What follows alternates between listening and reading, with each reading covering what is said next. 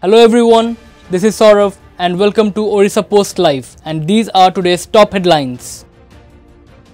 A day after a few private hospitals in Odisha allegedly denied cashless treatment facilities to beneficiaries of the BSKY, citing a change in government, the H&FW department Odisha has clarified that all the BSKY beneficiaries will continue to avail the cashless healthcare services. Fearing that the scheme may be discontinued and their dues may not be cleared due to the change in government, some hospitals reportedly denied accepting BSKY cards.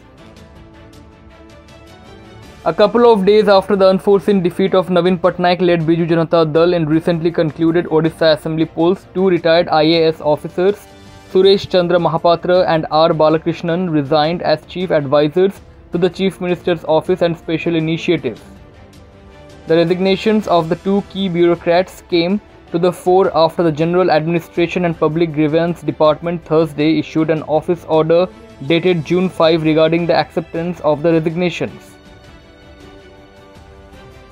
BJP leader Aparajita Sarangi announced that Prashant Jagdev is recovering well and will be discharged in a few days after meeting him at SCB Cuttack Wednesday. Jagdev, who recently won the Khordha assembly seat, was arrested for allegedly toppling an EVM during the third phase of polling in Odisha. Sarangi also celebrated her victory, claiming the Bhubaneswar Lok Sabha seat with a significant margin over the BJD candidate. BJP ally Janata Dal United leader KC Tyagi Thursday said his party has demanded for a review of the Agnipath scheme and will pursue the caste census issue, which he asserted was a need of the time. Tyagi said his party's support for the BJP was unconditional. A total of 2,600 cooks and water carriers, the lowest rung of the constabulary that constitute an essential backbone of the CRPF, have been promoted for the first time in the 85-year history of the country's largest paramilitary force.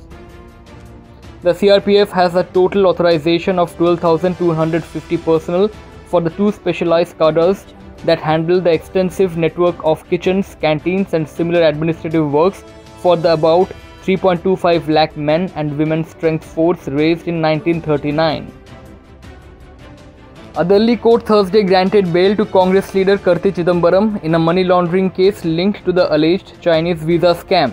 Special Judge for Enforcement Directorate and CBI Kaveri Baveja granted the relief to the accused after he appeared before the court in pursuance to summons issued against him.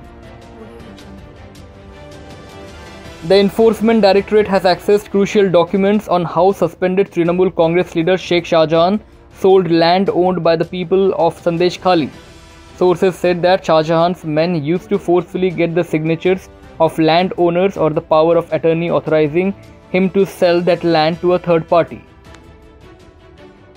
At least 9 Indian trekkers died in the Himalayas after getting trapped during a blizzard, authorities said Thursday, as rescue teams airlifted their bodies and 5 survivors to safety.